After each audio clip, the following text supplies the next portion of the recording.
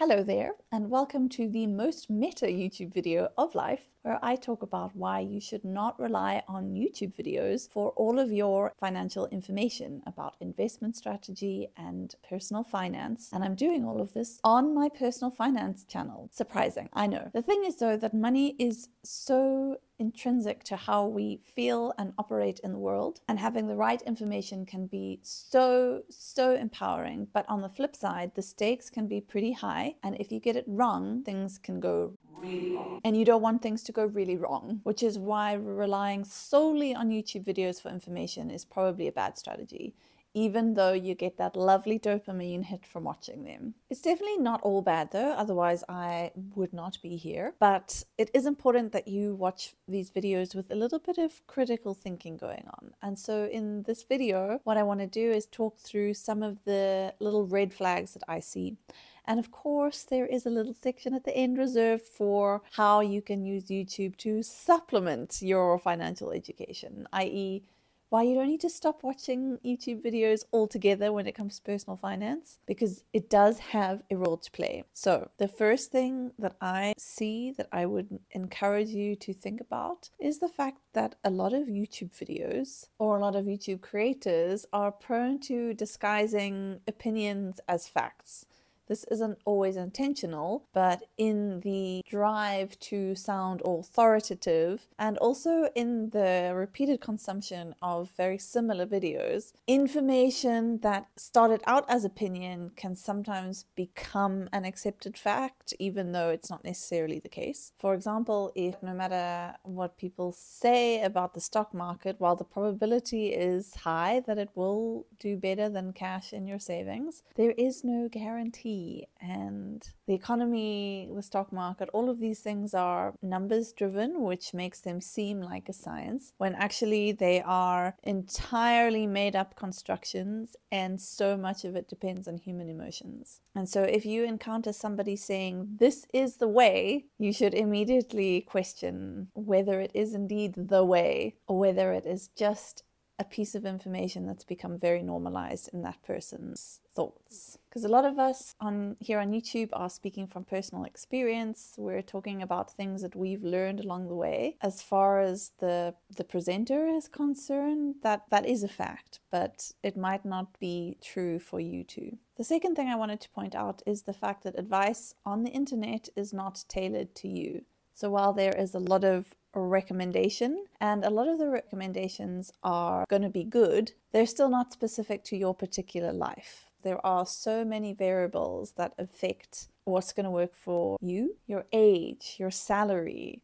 whether you have dependents, how much money you have in savings at the moment. These are all things that somebody on the side of a screen does not know about you. And so they may be making sweeping recommendations that apply perfectly to a lot of people, but they might not apply to you. And you should always be very mindful of that when you are watching personal finance YouTube videos. And thirdly, this one cannot be overstated. 99.9% of people talking about money on YouTube are not qualified to give financial advice. And that includes the bankers and the accountants, who will even confess themselves that earning a high salary does not necessarily mean that you're good with money. If you really want reliable, tailored to you advice, the only place to go is financial advisor. Or if you have not got loads of money to cough up, get reading. Buy a bunch of books. And the reason I say that is because, as a rule of thumb, books are researched in much more depth. The people who write them, i.e. the authors, usually have verifiable credentials.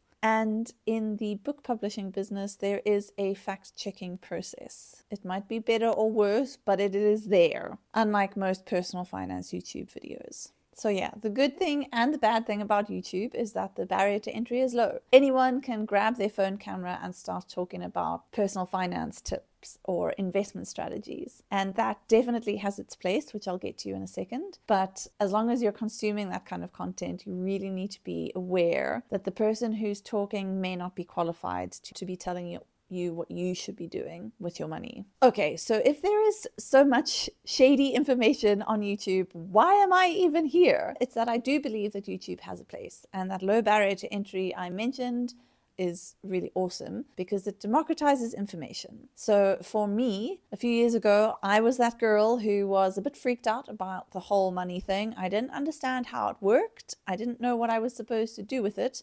And that whole scenario felt quite stressful. And I know so many people who feel exactly like that. And the thing is that the finance industry is full of jargon, and that makes it very unfriendly and intimidating to even start researching.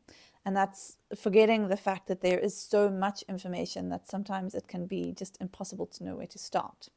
So I started a YouTube channel because where I got my first little pieces of like nuggets of information from were from talking to my friends and figuring out what they were actually doing with their money. And if you don't have a couple of friends like I did who are really knowledgeable about personal finance, you have YouTube instead, and that's amazing. So on a very practical level, I think YouTube is amazing because A, it introduces you to the idea of personal finance, the things that you need to be aware of, like the mindset and the investment concepts, which are going to help you improve your financial situation. There's a really nice concept called skill stacking.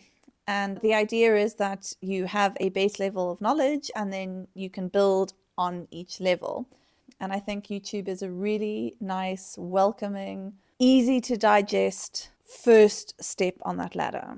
So it can be really helpful to A, introduce you to the concepts like I mentioned, B, give you a direction for what research you even need to do, and then secondly, once you actually open it, you're not being bombarded by new concepts. There are things that you will have heard of previously. And there is another benefit, and that is the role of motivation. Because it is undeniable that when you are watching other people on screen talking about all the stuff they've learned and all the success that they've had and how they've arrived at a feeling of calm and a sense of control, that is very encouraging. And having that little push can be really helpful to get you on the right road. So in short, I think YouTube is a fantastic tool for your financial education or that journey that you're on. But it is really important that it is not your only source of information. You really need to put the time in to